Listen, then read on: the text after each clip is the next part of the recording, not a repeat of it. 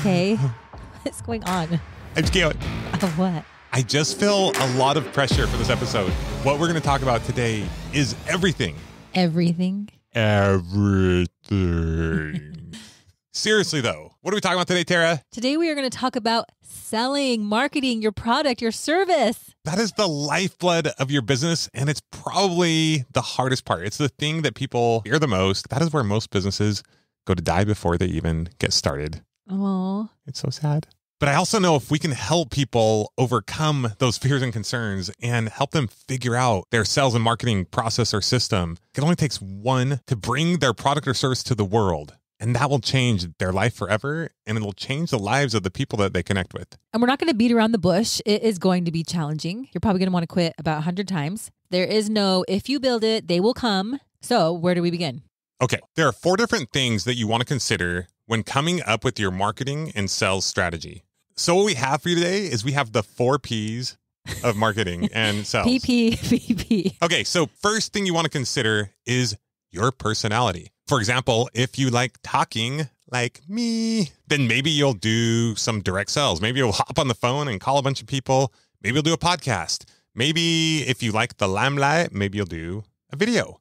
If you're a little more introvert, what do introverts do, Tara? I'll tell you what introverts do because that's more my area of expertise. Introverts are powerful personalities in the business space, but we might do things a little bit differently. So for example, I'm on a podcast. Was that easy to do? No, that was slightly torturous. The very first one that I ever did. And I still remember. sometimes I'm like, ah, but Well, you like things a little more written out. I'm like, let's go, let's do this. And you're like, wait, what are we going to talk about? yes. So even the way you go about doing it will be different as well. Exactly. So I like a little more structure. I like to plan things out. I like to finish things that are started. Justin's more here and there and all around, but he has awesome Here and there and ideas. everywhere, and she loves it. He has a lot of ideas. He'll talk to anybody. He can bring the high energy where I'm more watching, thinking, being analytical. I would much rather be on a podcast than at a party trying to do sales or networking or hopping on a phone and saying, hey, you want to buy my thing? But I do enjoy selling on a podcast. I will do webinars. I will do websites. And so there are a lot of different things that you can do as an introvert, but we just might do it a little differently. Introverts also might do more blogging, and you kill on websites. Yeah, you might want to sell a product where you don't have to show your face whatsoever or your voice or anything. I would say there are 2 things that Tara really doesn't like. She doesn't like talking on the phone, Oh, and she doesn't like parties. no. Those are like the 2 main things, right? Those are the 2 Ps that go with the 4 Ps, which are phones and parties. No, thank you. If you call me, I won't answer. And if you want me to party, I will dread going. I might show up and then I'll try to leave as soon as possible. So it's funny, you don't even totally mind a podcast, but that might terrify some people. And you don't even mind public speaking. No, I actually love public speaking. I love podcasts. I love teaching, but I like to do it in my way. Once again, it's not that it's about Tara and I. We're just using that as examples. What fits for you? Maybe you want to find people who are going to sell. Like you don't mind selling them the vision, but you don't necessarily want to be the one pounding the phones all day. Another thing to do with personality is your ability to handle risk. Justin has a really high risk tolerance. Mine was quite low.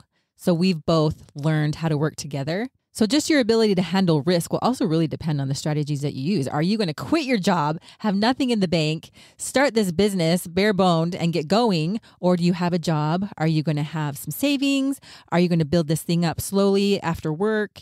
It really depends on how you like to go. You're going to our next one, Tara. Oh, sorry. But okay, that's a good segue. What is the next P The next in our P 4 Ps? is... Tara can't read my writing.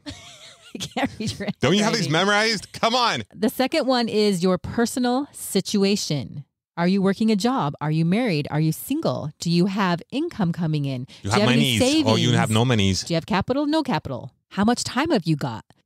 So how might someone's personal situation affect how they go about doing their sales and marketing? Well, darling. Oh.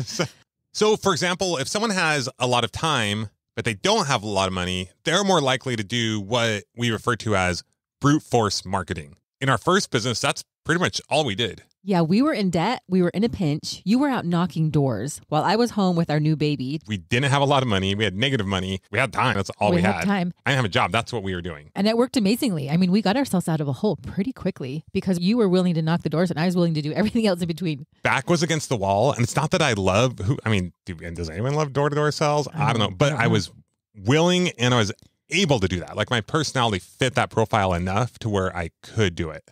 Another example of this is a guy I met the other day when I was playing pickleball, Bill, that started The Perfect Bar? Perfect Bar. So Bill actually just retired. I think he sold his company for like $150 million. Most of you have probably heard of Perfect Bar. They sell it in just about every grocery store. Growing up, he had 20 siblings, like something crazy. Like, I'm not even joking. Insane amount. 20 siblings. No, I'm not kidding. It was a lot. He had tons of siblings, and his dad got sick, and they used to travel a lot. They made these treats. His dad was a health nut, and they called them Daddy Balls or something like that. That doesn't. Wow. They obviously changed the name. He called it Perfect Bar. And he just went to every Whole Foods until he finally got someone who's like, these are pretty good. Go take some. And at that time, nobody was doing snacks like this. It took up fridge space. It was very valuable space. But he got someone to buy it.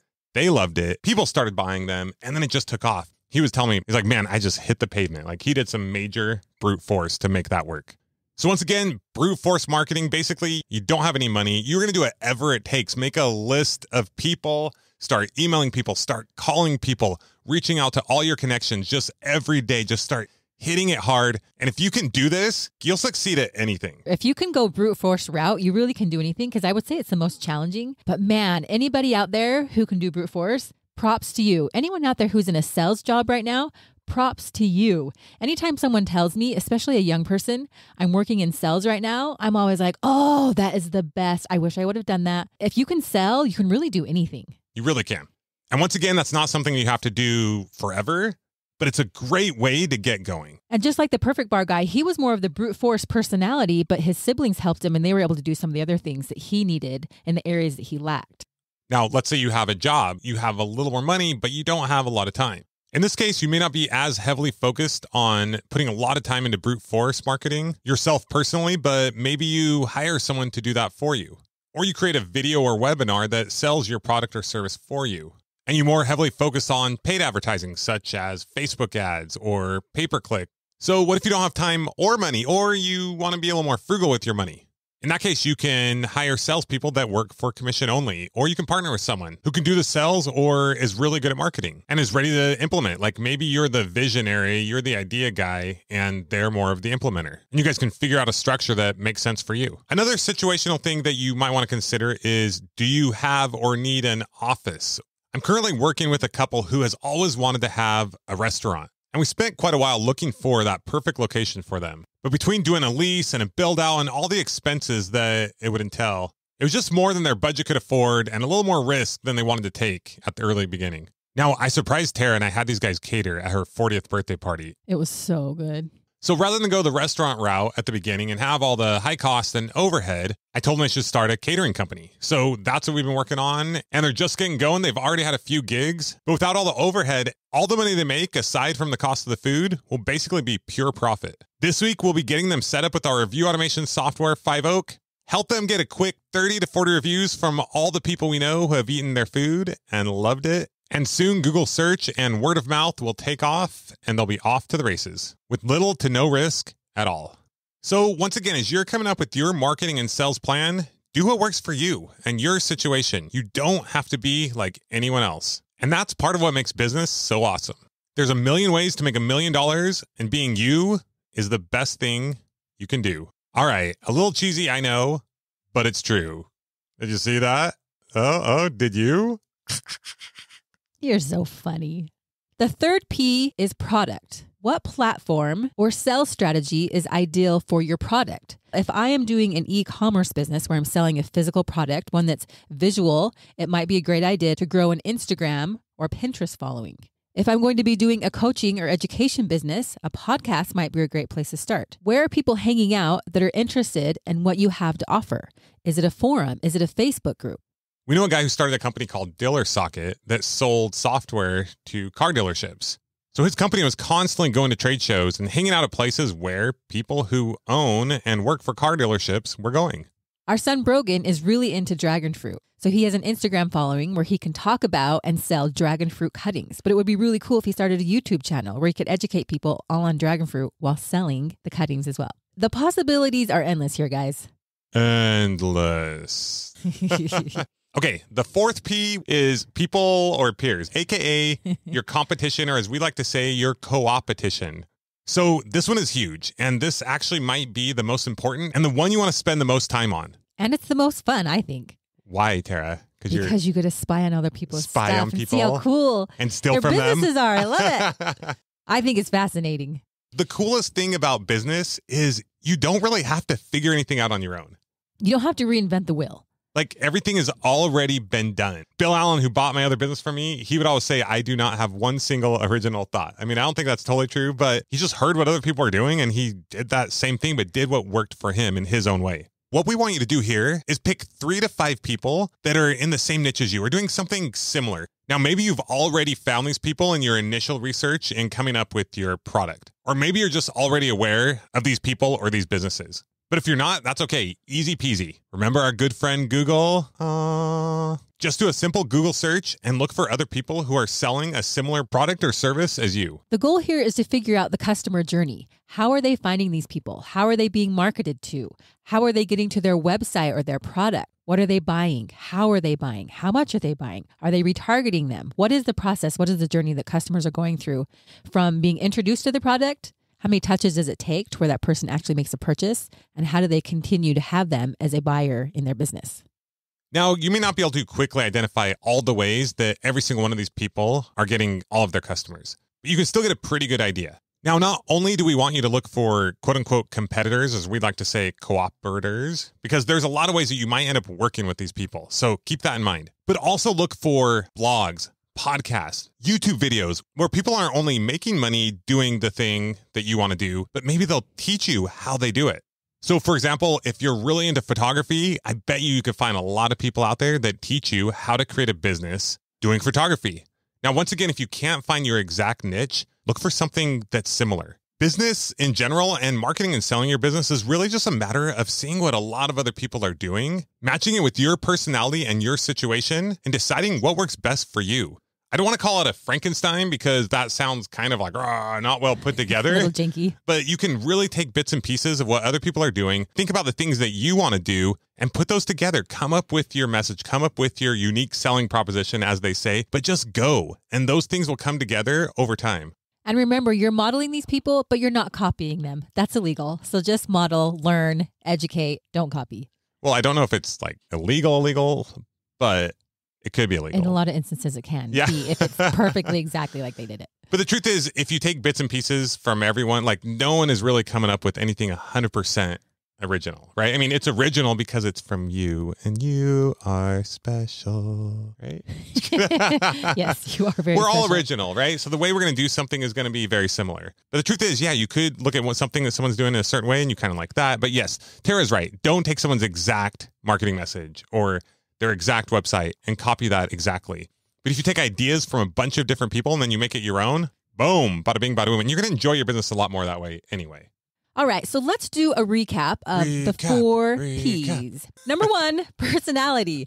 What are you into? What do you like? What are you naturally drawn to? These are important things to know and understand because they will lessen the friction points of you moving forward in your business, which is important. No friction.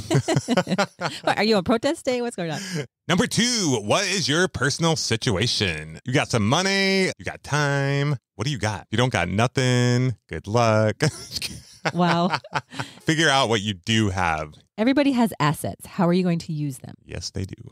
Number 3, what is your product or service and where are people selling it? Or what is the best way to sell it, depending on what it is. All right. Numero 4 is people. Check out what your competition or your co-opetition, other people who are in the same niche or a similar niche, check out what they're doing. What's working for them? Write it down. Write them down. Give them a call. Maybe if you're single, ask them on a date.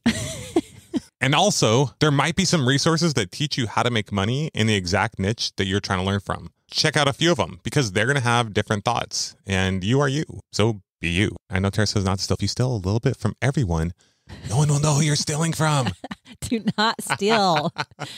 Alrighty, that brings us to the end of another Millionaire University podcast. But before we go, we have a quick favor to ask you guys. Tara, do you want to ask the favor? People are 75% more likely to do a favor from a beautiful voice than Where'd you get this stat? an old scruffy man.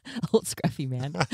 Okay, we would really love it if you would leave us a rating and review in iTunes, Spotify, wherever you're listening to this podcast. If it's been valuable to you, a rating or review would mean the world to us. And we will see you next time when we make Tara cry. Oh, no. We will see you then. Adios.